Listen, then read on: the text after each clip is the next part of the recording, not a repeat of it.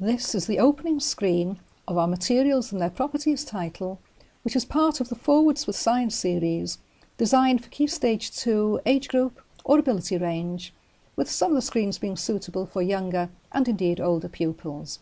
Materials and Their Properties runs on TextEase, and that means that you need TextEase on the computer in order to view these screens. So here we are, the opening screen. We can click on any of these buttons to open an activity, or we can click on that button to open the first activity. Thinking about materials, this is a mind activity, and before I explain any more about the activity itself, let's have a look at the taskbar. This is movable, it doesn't print, and here we can add more information to the screen. The arrows predictably take us backwards and forwards. That is the full menu button. We can open any one of these by clicking on the hotspots, and if we go back to where we were, that is the task button suggesting what we should do, and if we follow the instructions there, we can colour the individual cells here to make the table more interesting.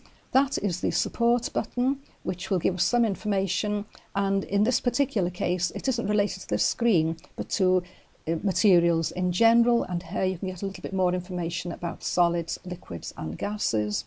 Here you have materials, once again, solids, liquids and gases, and we can go from one to the other there and find out a little bit more about all three. That's the information button.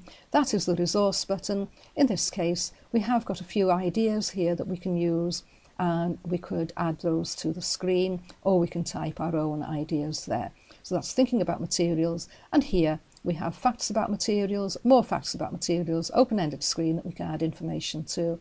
And that, incidentally, is an open-ended activity with the same taskbar as before.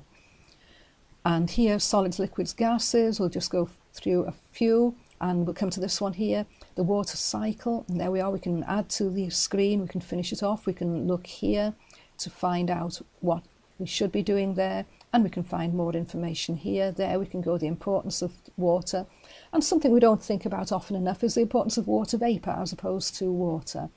And there we go, soil profiles, soil under the microscope. We can put the dead organisms there, there's a few of those. We can have the small pieces up here, and so on.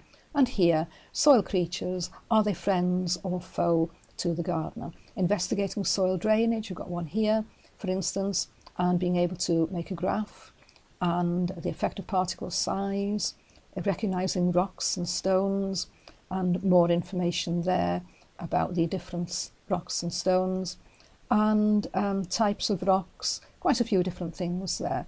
We could go to this activity, that's a grouping materials activity. We've got many examples here, and we can sort them according to their properties or the materials they're made from.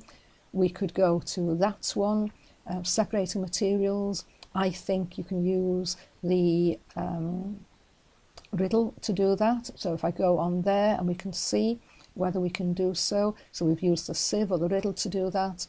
And here we have a mind activity on separating materials with further information there and some ideas there, things that you could put in there, and a further one there, and once again another one there. And in this instance what you're doing is adding to the diagram in order to complete it. And let's see if there's anything else that we can take from here. Changing materials, separating, recycling materials, that was quite a good one to use.